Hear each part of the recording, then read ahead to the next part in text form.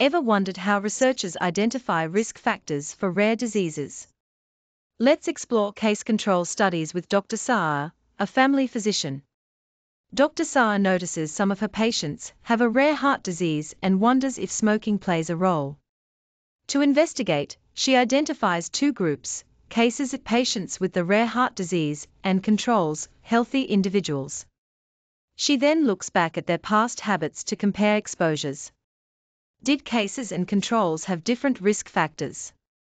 Case control studies are useful for rare diseases, quick, low cost.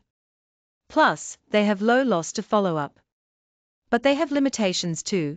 They can't confirm causality, and if controls are chosen from hospitals, they might not represent the general population, leading to selection bias. Plus, we often don't know which came first, the disease or the exposure. Unlike cohort studies, which track people over time, case control studies start with the disease and look backward.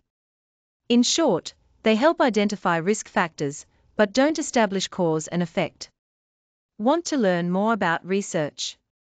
Like and subscribe for more.